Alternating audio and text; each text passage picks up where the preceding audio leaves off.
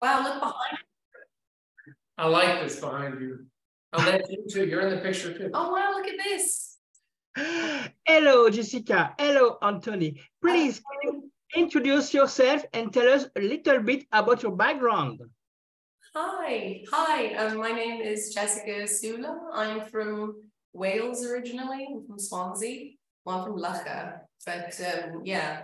So I don't know. I've been out there working. There's a car alarm going. There is. So distracted right now. Just constant. Yeah, I started on a show called Skins, and I've just been doing it ever since. And I'm Anthony DiBlasi. I started my career working with Clive Barker, producing with him for quite a few years. My first film was a film called Dread that was based on one of his short stories. So I've kind of been plugging away in the genre ever since, trying to make scarier movies with each one. Can you sum up this film in a few words? Sum up the film in a few words? Yeah. Oh, okay. I like to say it's bonkers, but in the best way. Bloody and what's another good word? Terrifying. Terrifying. I was going to say terrifying would be. It's a horror film that's meant to please horror audiences for sure. Malum is an expanded reimagining of Last Shift. Its success in creating a truly horror atmosphere with some striking scenes and a perfectly mastered cast. We feel in this film a kind of homage to Clive Barker. Anthony, please can you tell us which are your influences to create this movie?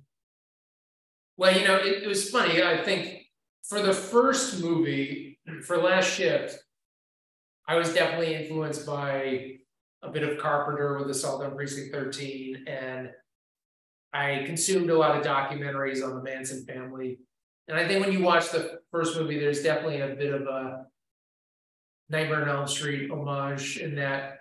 In this movie, you know, I created more of a mystery. I think a movie I like very much is Derrickson's Sinister with Ethan Hawke. I think like this film, and I think my years with Clive, you know, definitely influenced this movie a lot. And I learned so much from him in the time I was with him that it's definitely now in my years where I am in my career, I think like that has kind of settled on me in a more meaningful way with this movie.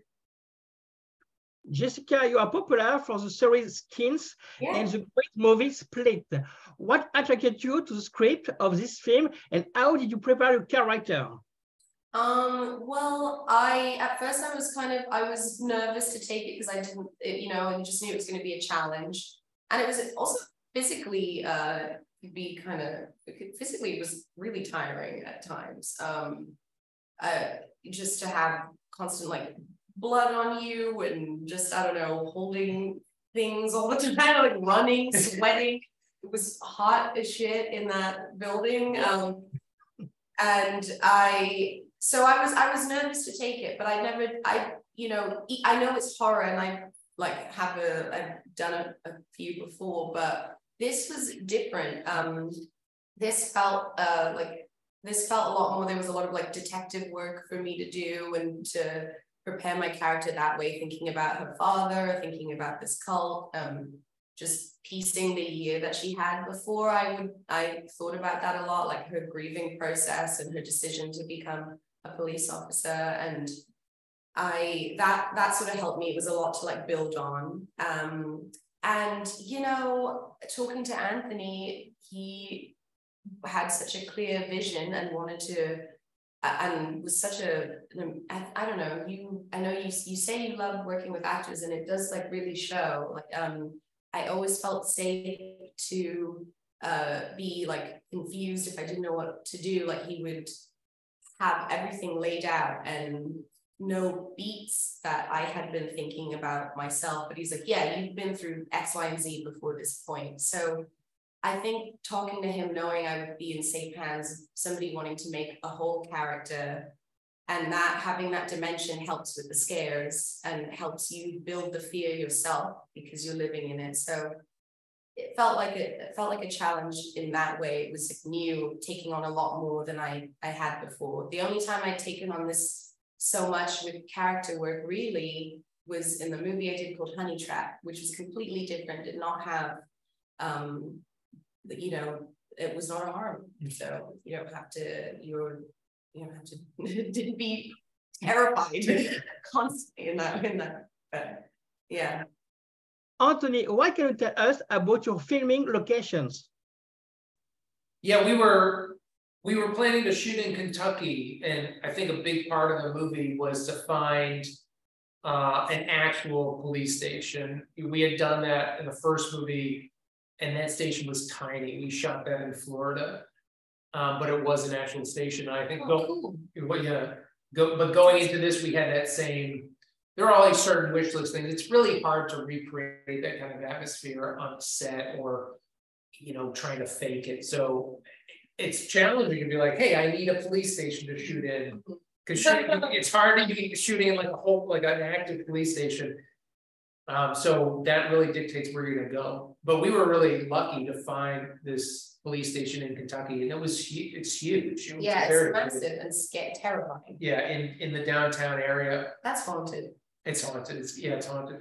What's unique, I think, about police stations is, I think, at least from my point of view, you feel like, well, these are government buildings, like there should be a sense of consistency throughout a police station in every city, town, but there just isn't. Like, you get into these stations and you almost feel like, I don't know who's designing these places. There seems like every station feels so different. Yeah. This station had its own personality. It was like very disturbing to be in, but also had like the beautiful like blue brick. The architecture behind it. I'm like, we thought about this. Yeah. But when you go into it, you see all these strange things that are left behind, and like blood on the wall in the hallway, and you're like, okay, something happened here. Or like remnants of the prisoners in the cells, and like there was that shelf, the thing that said pube cones. Oh my gosh.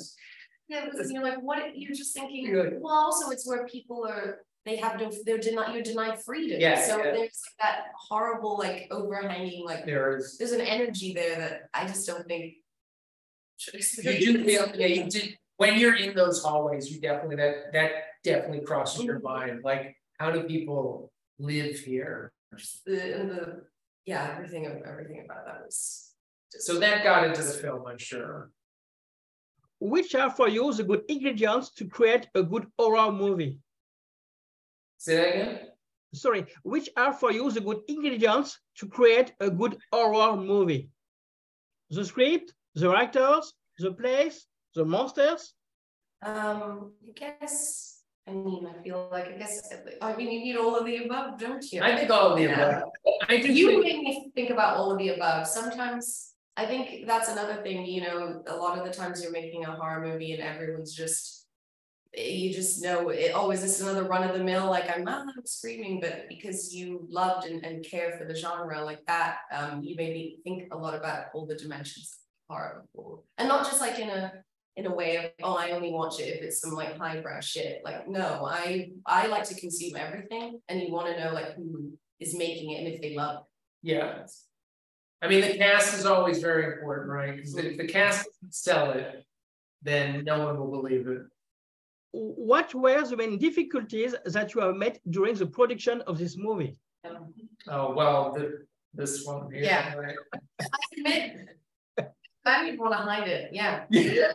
I was a nightmare. I wanted that reputation. No, I mean, I'm sure for her, I mean, hard. For me, it's like, it was very ambitious. It was an ambitious script for the schedule we had. Schedule. And I didn't want to let up. I feel like with this movie, I didn't want to compromise very much. So we kind of just put our head down. Like, there's always like, and when you do that, there's like a scene in the movie that we literally shot.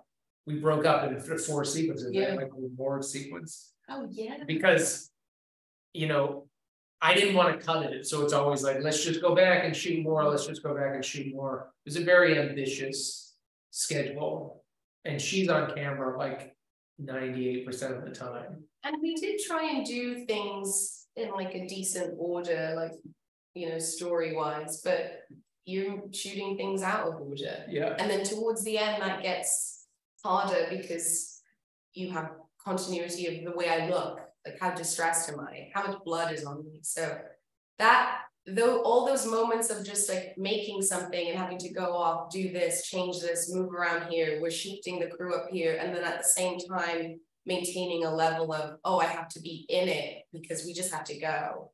That, you know, with that last week definitely was like a, ugh, here we go, we gotta birth the baby. Birth the baby. So. Which are your current projects? Well, my current projects? Yeah. Oh man, I'm just chilling. Totally okay with. Yeah, I think this was the long production for me. I think yeah, you didn't work. The movie was coming out so close to our wrap that I haven't had time to think about much besides writing. You know, I'm writing some stuff with my wife Natalie that we're taking up, but we literally you're married. Oh, sorry. No, Right. you gave me a hard time. Like my wife was like, oh my wife. I know. We just finished the movie like yesterday, technically. Oh, you did? I mean, technically, yeah. Yesterday. Thank you so much. Have a good day. Bye-bye. Yeah, with all the QC.